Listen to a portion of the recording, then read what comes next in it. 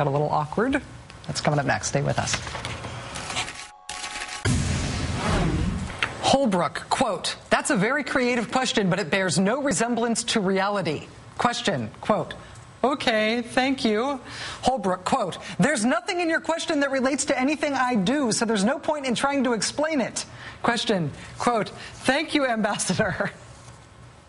When you read the transcripts of Ambassador Richard Holbrooke's interviews and his briefings, he is often just withering to the people who are questioning him. He was not that way with me in our interview today, but I did ask him about his legendary propensity for barbecuing journalists. Let me ask you just one last question, and this is a little bit different than what we've been talking about, but I was really struck in prepping to talk to you today, reading a lot of your briefing transcripts and your interview transcripts with other people, and you are combative with your questioners often. You've not been very combative with me, which I take with a big grain of suspicion. Well, you know, I'm not confusing you with Chris Matthews. No one ever does. But I wonder if you are combative with questioners often, both in briefings and in interviews, because you feel like the media is often getting the story of the war in Afghanistan wrong. Do you feel like the media is blowing it? Do you feel like the American people understand really what's going on? I think the journalists on the ground in Afghanistan are really good. Really good.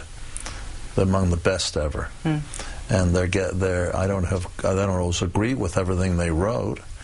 They have their job to do. But I'm not going to take issue with somebody like Carlotta Gall or Dexter Filkins or Pamela Constable. They're brave people. They're out with the troops. And I read what they write with great interest. I think journalists in Washington have a different affect, and you are neither. You're neither in Afghanistan, and I'm never combative with the journalists in Afghanistan, nor was I combative with the journalists in other areas I was involved. But Washington journalists are not journalists in the sense that you think of. They have narratives, and they are addicted to their narratives.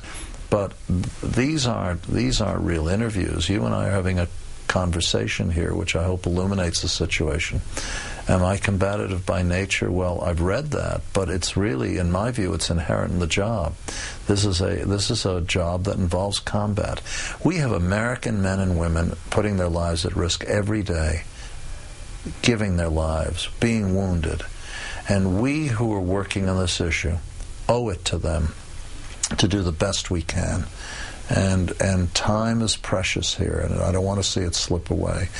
What I've just said to you is my own deep conviction, but it's also something that President Obama has said in a slightly different context, both publicly and privately. And I not only agree with him, but I think that we all have to remember what this is about.